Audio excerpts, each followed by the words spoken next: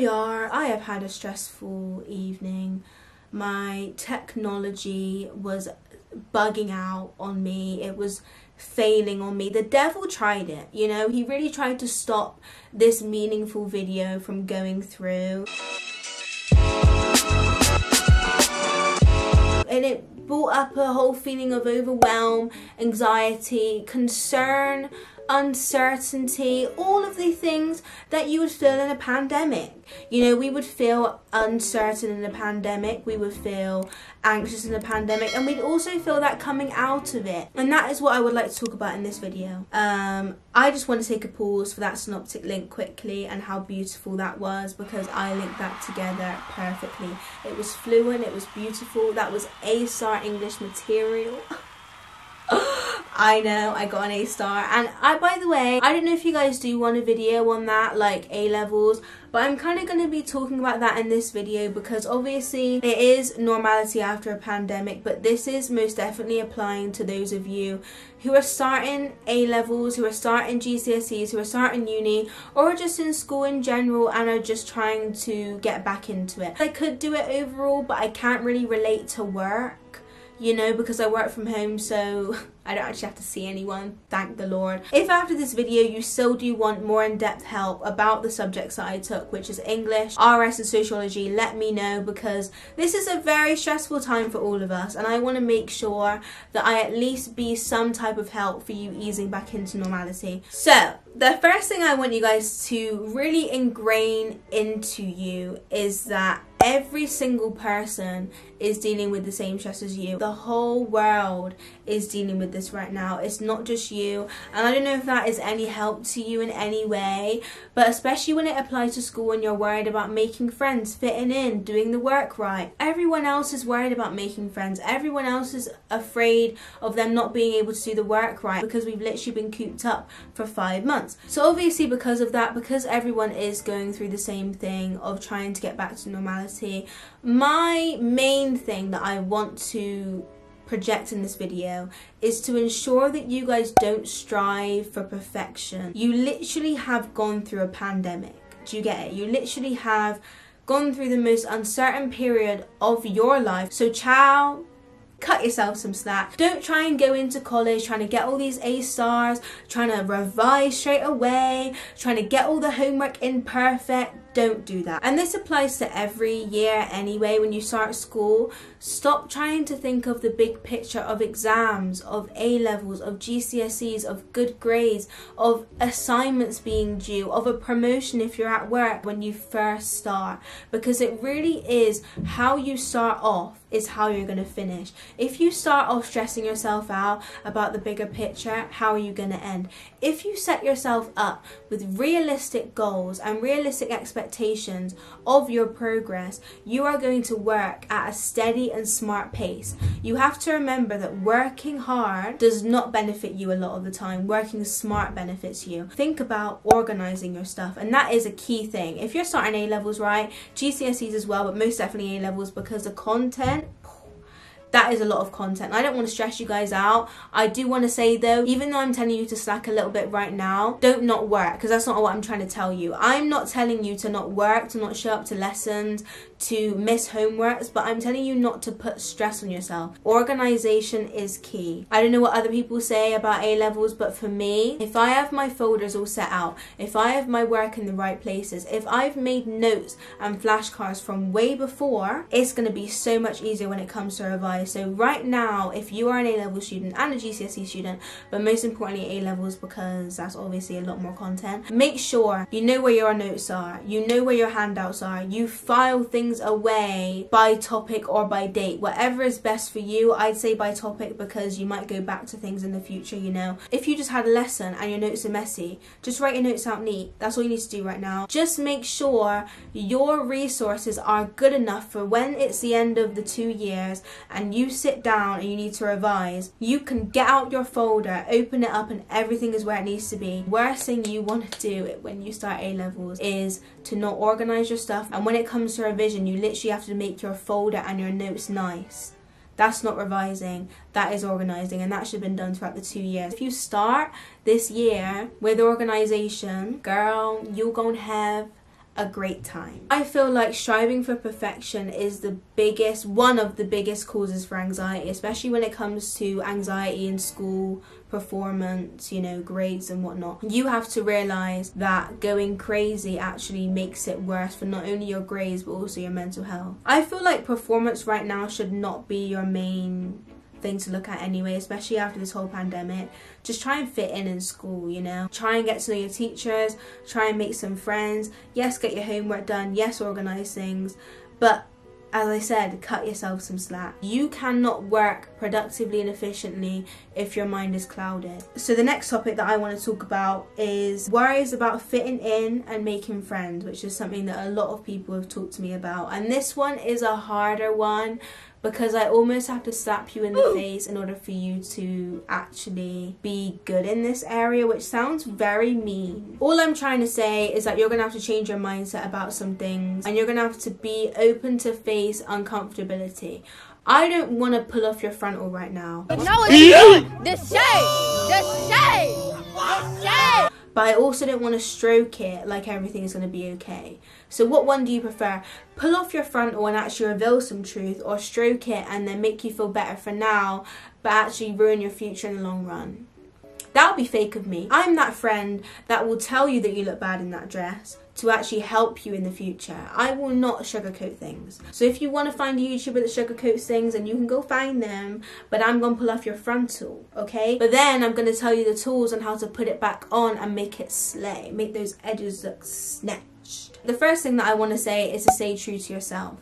And this is a very cliche thing, and people say that all the time, and like, just be yourself and you'll be fine. I think people don't actually realize the depth of being yourself and how not being yourself can get you caught into shenanigans and issues and problems that you should never have been in. We try to be someone that we're not, to try and fit in. And after a pandemic and after not being around people for ages, we kind of do become a bit lonely and maybe a bit desperate for some friends, and that is understandable. I'm not saying that you're in the wrong for feeling like that, because child, it's been a long time. But what I am trying to say is that you should never compromise yourself just to get friends, because when you do that, it is all fun and games at the time, because now you've got this new friendship group, now you feel like you fit in, now you feel like you're one of them.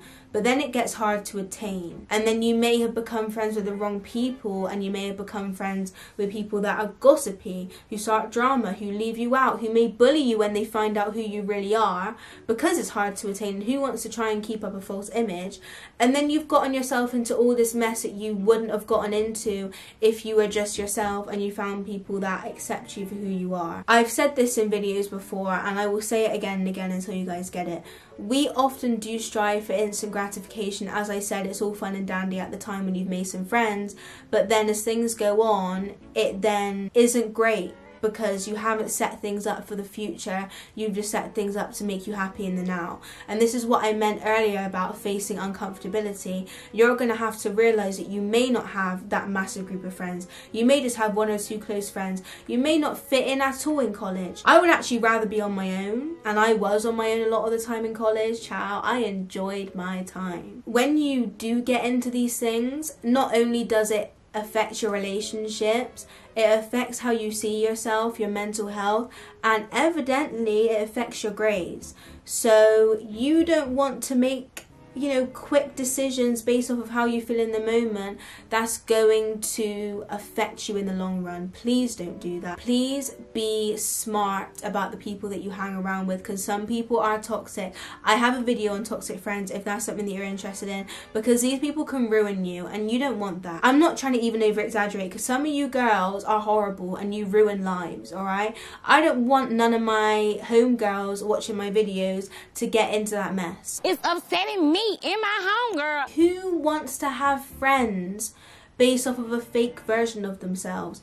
Find friends that love you for you, support you for you. And if that's something that you struggle to do, maybe look deeper in yourself and try and think, why do I need validation from other people? Why do I need a massive group of friends to make me feel validated, I have a video on confidence if that's something you guys want to look into. I will leave a card whatever side it is. I'm not even gonna try to tell you where the card is, because I always mess up every single time, but there will be a card. I don't mean to just expose every part of you right now, but sometimes there are deeper issues inside of you as to why you feel like you need friends, you know, because sometimes it is that. You feel me? Moving on to making friends. You're gonna have to speak up. That's the first thing. The ghetto. Speak up, talk to people, go out of your way to start conversations, and if that's not something you like to do, I'm sorry, because you're gonna have to do it. And that, again, I pulled your frontal off, but girl, I'm gonna give you the got to be glue and the edge brush, and you're gonna slay that wig back on, okay? You need to get out of your comfortability of expecting people to come to you. If you see someone in your class sat next to you, perfect opportunity. Hey, how are you? What did you do this summer? How did you find the pandemic? Are you stressed about college or uni or whatever? What other courses are you taking? Blah blah. Don't get all up in their business, but that's just a few questions that you can ask. Just be nice enough to show them that you're invested in their life. Because another thing to keep in mind, which is what I said right at the start, everyone else is going through the same thing as you. You will probably make that person's day if you start speaking to them about whatever. More likely than not, that person was just as anxious as you about starting college. They didn't know that anyone was going to talk to them. They were worried. And then you've walked up and changed their life. You know, this is more than you, child. I know that's not something you wanted to hear. I know you probably thought that I was going to give you some strategy on how to attract all these friends without even opening your mouth. If you do have a strategy for that, let me know, because I don't like to open my mouth either. Other ways of making friends, you can join clubs, especially in uni. That is a very good way to make friends in uni. I know my friends that are in uni and they have made great friends from joining like ACS and stuff like that. And if you're someone that has social anxiety, and I did, I'm not just saying this like I just heard that this is the case. No, I know that this helped dramatically. I still do feel a bit anxious every now and then around people, but I've kind of learned now, if I feel anxious around someone, that's because you have bad vibes. I have this like sixth sense. I just wanted to check that out there because that is absolutely revolutionary. I sense demons, I sense them. Anyway, for me, getting over my social anxiety was literally talking to people, going places. I had to realise that the only way you can overcome your fears is to do what makes you scared. You didn't want to hear that, I know you didn't, but it will change your life. Okay, so to end this video, I want to give you some tips that you can use during this new season to ensure that you're thriving mentally. So these are just some things that you can do every day, insert into your routine, just to keep your mind right. The first one is keep a journal to track your progress and thoughts. I have a journal and I think it's really helped me because I look back and I'm like, wow, you were a mess.